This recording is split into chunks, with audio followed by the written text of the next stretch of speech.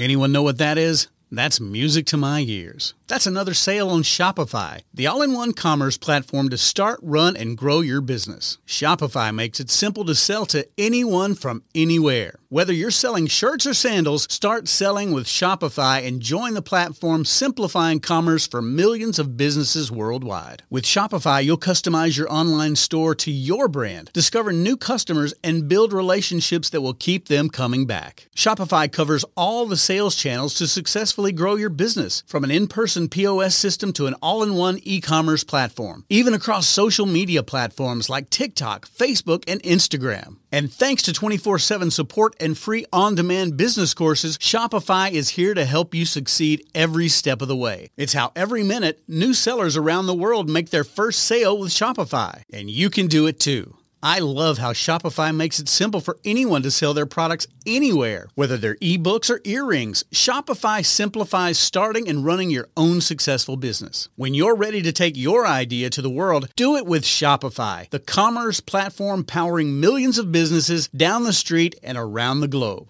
Now it's your turn to try Shopify for free and start selling anywhere. So sign up for a free trial at shopify.com/C-Suite, all lowercase on C-Suite. Go to shopify.com/C-Suite, all lowercase on C-Suite to start selling online today. Shopify.com/C-Suite. Okay, so day 4 of my challenge to push out of my comfort zone. And I was really reflecting on what do I really want to get out of today. And the quote that really sprung to mind was the one by Ella Fitzgerald. And she says, "It isn't where you came from, it's where you're going that counts."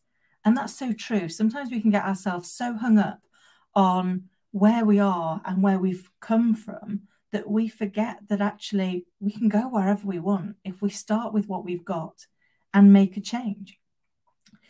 And so that got me thinking about, why is it we don't? There was a study done by Harvard that said that when you asked 100 people if they had a goal, only 13% had a goal. Only 13% knew where they were going.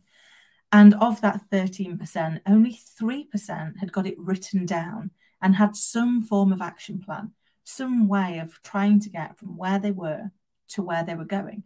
And yet when they came back and did those check on the results of these people, the 3% outperformed the next group tenfold.